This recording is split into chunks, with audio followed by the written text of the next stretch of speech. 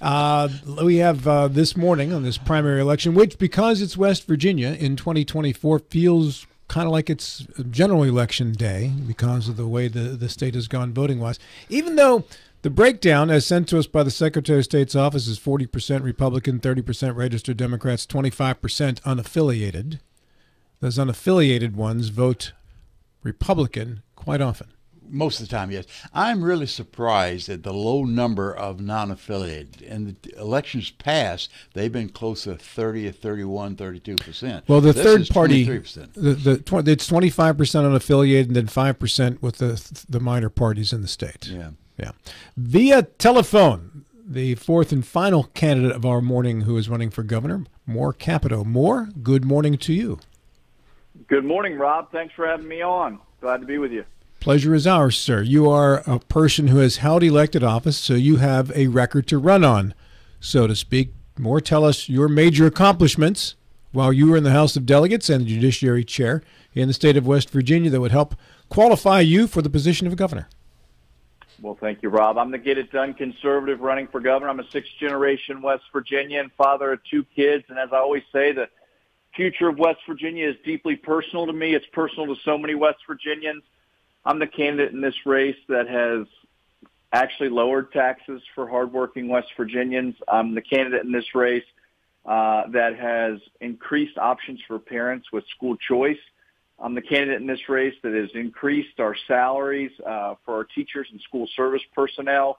I'm the candidate in this race that wrote the bill to ban sanctuary cities, that wrote the bill to ban China from buying farmland in the state of West Virginia. And I'm the candidate that's increased opportunities for entrepreneurs and innovators multiple times so that we can grow our small business.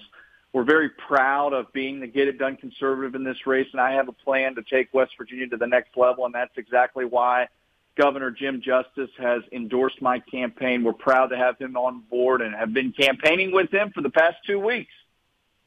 Bill?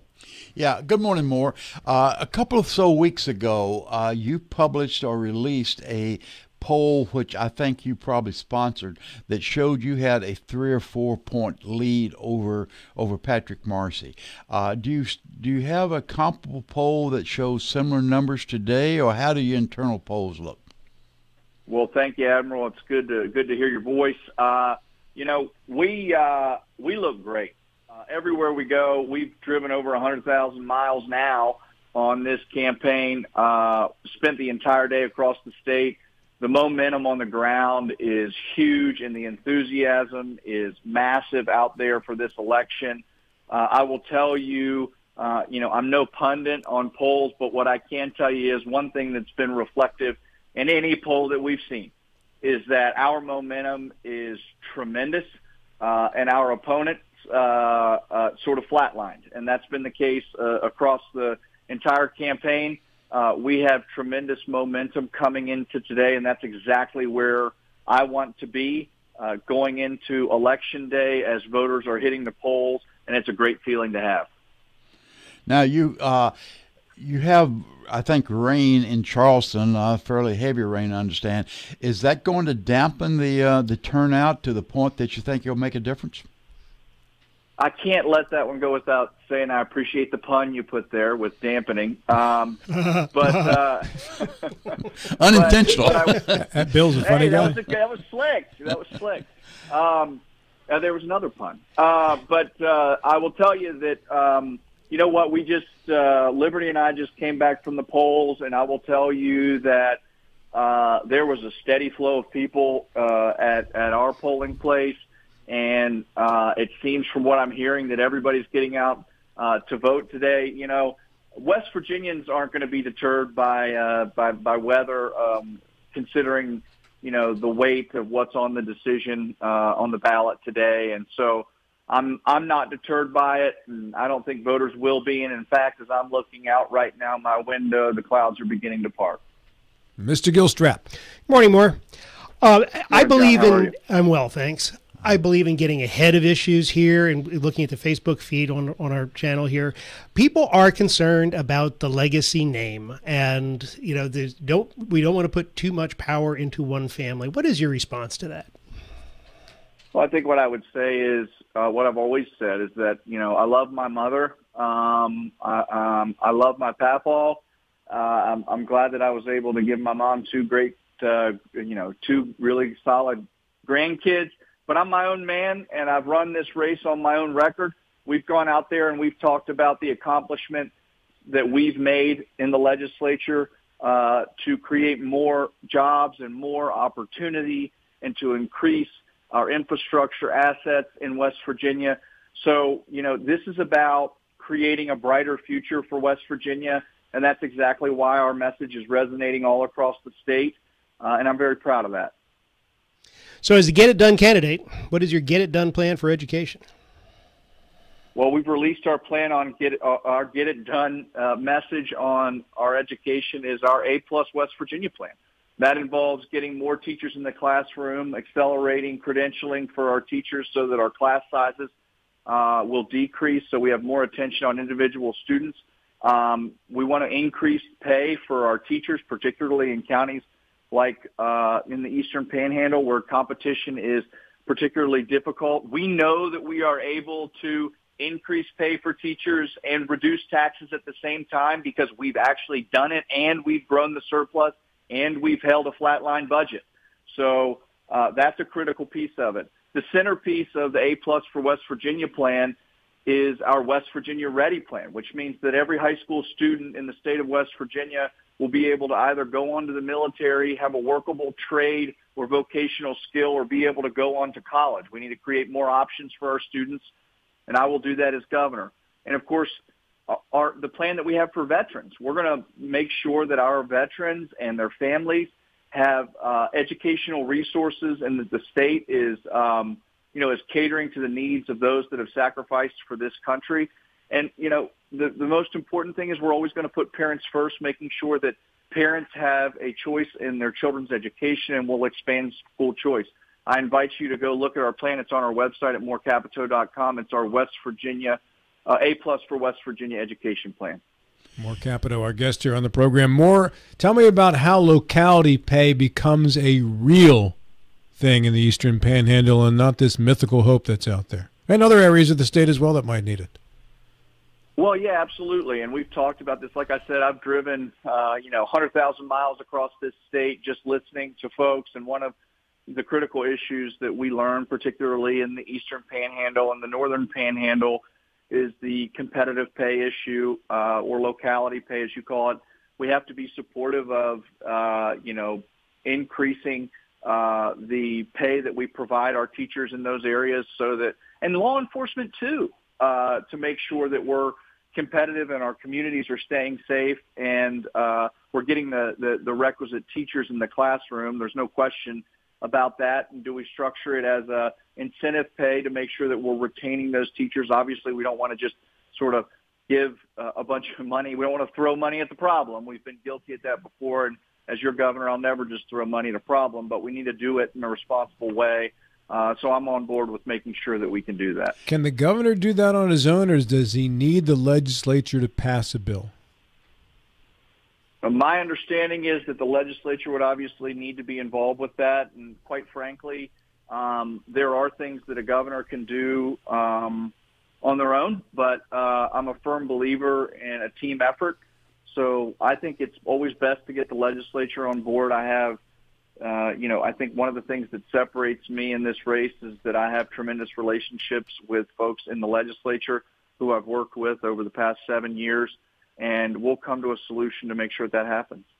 More obviously, pay is important, both for the teachers and law enforcement and everybody else. But there's other aspects as well. Going and looking at the school system, we have many problems. Our test scores, our discipline problem, the security, the safety of the schools. What is and you mentioned the salaries, but how would you integrate all these other concerns to the point that they can be addressed en masse? Well, we need to activate one of our greatest strengths in West Virginia, and that's our community. There's no question about that. I've said for a long time that we need more mental health professionals in our schools. We have such a high percentage of children that are in school right now that aren't living with their parents, which is, a difficult thing. for a child, and we have to make sure that when they're coming to school that we have the mental health resources there to be able to cater to those needs, because we know that students learn their best when they're healthy. And, you know, the other part of that, and as I talked about it on the panel with you all when I joined you in Martinsburg, was, you know, we have to educate our families and our children about the community resources that are existing. You know, I've talked about the Martinsburg Initiative. I've talked about communities and schools which exist, you know, throughout West Virginia, which brings mentors into our schools for children that are struggling. We need more of those programs and wraparound services for our students so that the stress can be taken off of our teachers, and so our teachers can actually do what they've been trained to do. So I think a lot of it, quite frankly, Admiral, is getting those community assets, a lot of which we actually already have in place, but really educating our educators about what is out there and the resources that are available. It seems like we have a very top-heavy education system in West Virginia. Would you be open to taking a look at restructuring the State Board of Education and kind of just taking a look at the entire system and rejiggering the system to give more control at the local level? Yeah, I mean, you sort of took the words right out there, John. I'd say that, you know, I've always said that this is why I've driven all over the state of West Virginia and been to every single county, because I'm a firm believer in local control. That's probably most important when you look at education. One size fits all does not work really for anything, but most importantly doesn't necessarily work in education. And in order to sort of cater to the needs of the individual schools, we have to listen to the, you know, to the professionals that are in the county, that are in these schools. And so the answer to your question is yes. I think we need to provide more local control. I don't think there should be any sort of, you know, orders coming out of Charleston. I think that is a failure from the bat. So we will not conduct ourselves in my administration that way. It will be certainly a bottom-up approach, and I think it will have more successful outcomes if we do it that way. Let's examine foster care in West Virginia more. Department of Health and Department of Health and it used to be DHHR. It's got a new name now, and 3 different branches of it, and I can never keep track of that.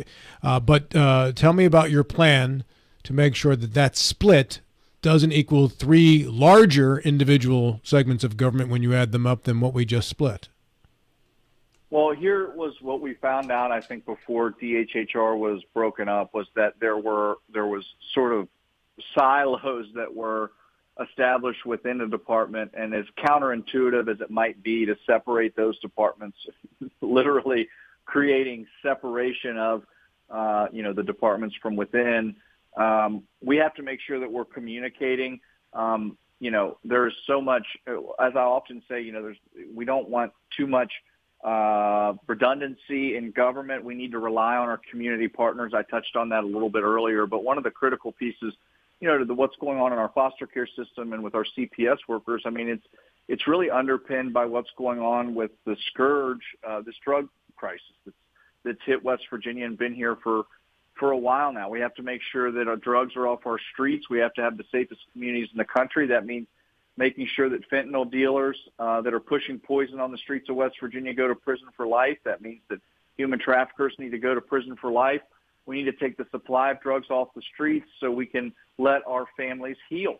And when our families begin to heal, I think our communities get stronger. We take more advantage of the resources that are on the ground and in the communities. And I think that starts to provide better outcomes for our families, which is what we all want. Yeah, local control. I'm a strong believer in local control. I also recognize that all counties are not the same. We're in the Eastern Panhandle, are blessed with a robust economy, very progressive in a lot of regards. Other parts of the state do not have this. Some of the more poor parts of the state, can they assume the local control and achieve what you would like for them to do? I mean, absolutely. I think that, you know, I've really sort of said that throughout this campaign, is that throughout that 100,000-mile journey of this campaign and listening to tens and tens of thousands of West Virginians across the way. I can tell you that each community is passionate about the place that they live. They're passionate about the state as a whole. I've shared stories that I've heard in, southern West Virginia, in the eastern Panhandle, and they've resonated. And I've, shared stories that I've heard in the eastern Panhandle and the Mid-Ohio Valley, and they've resonated. I think it's about telling those stories, but local control is critically important. And I've said, as governor, we'll have regional offices across the state with representatives from the governor's office. We'll have an office in the eastern Panhandle. We'll have an office in north central West Virginia, in the northern Panhandle, in the Mid-Ohio Valley, and southern West Virginia, to ensure that that the governor's office is participating in city council meetings and county commission meetings and board of education meetings, so that those entities don't feel like they have to come to Charleston to be heard, because I'm a firm believer that the solutions to the challenges that we face in West Virginia come from the ground, and that's the way that we find those solutions. So 100,000 miles, tens of thousands of conversations. Through all of this, what are the big surprises? What priorities did you come away with that you didn't think you were going to have? Well, that's a really good question. At the end of the day, I think the people that I've spoken to want much of the same thing. We want a safe community to raise our kids in. We want a safe community to be able to go to work, to open a small business. We want greater educational opportunities for our kids so that they're not being told to just go to college, and they have a greater opportunity to enter the workforce. We need bigger paychecks for our jobs, and that means certainly ensuring that we eliminate the income tax in the state of West Virginia, which I will work to do every single day. And one of the things, to really hone in on that question, John, I would say housing. Housing's really a big issue, and it's not just a big issue in the eastern Panhandle. It's a big issue all across West Virginia. We need to make sure that we have, the housing that's available to grow this state, because as we go around, we know that there's a big shortage of it for what people are looking for. What's going to be the engine to drive all the programs you're proposing? More, they're all great programs, but they're going to cost money. What's going to be the engine? Well, my answer to that would be that I've done it before, Admiral. When you look at it, I'm the candidate in this race that's lowered taxes and increased teacher pay and still created a budget surplus in the state of West Virginia and keeping a flatline budget. So when we look at all of that, I am the candidate that has kept a flatline budget and, again, been able to reduce taxes, increase pay for teachers, create incentives for our builders in this state to build homes, and we've done all that. So economic growth is the key to ensure that we don't base build on our budget and that we create surpluses. But, the idea that we cannot continue to lower taxes and create better paying opportunities for our teachers and our school service personnel and our police officers and our firefighters is an untruth, because I've done it before. You've seen it happen. We're sitting on a surplus right now while we've done it, and we'll do it again. More final minutes are yours as we move through this 9 o'clock hour. To those who have not yet voted today, tell them why you should be their vote for governor. Well, I really appreciate you having me on. It's been such a great time getting to talk with you all throughout this primary campaign. I look forward to speaking with you throughout the general campaign. I'm more Capito. I'm the Get It Done conservative. I've turned good ideas into good public policy. I'm the candidate in this race that has lowered taxes in the state of West Virginia. I'm the candidate that's increased pay, spread school choice, shut down our border and banned sanctuary cities. I'm the Get It Done guy, and I will tell you I have a plan to take West Virginia to the next level. You can check those plans out at morecapito.com. I'm the only candidate that has plans. This is a two-person race with a very stark choice, one for the future or one to stay where we are, and I'm that candidate that's about the future. So I would be honored and humbled to have every single one of your listeners' votes. Thank you, Moore. Appreciate it. How will you be spending the rest of your day today?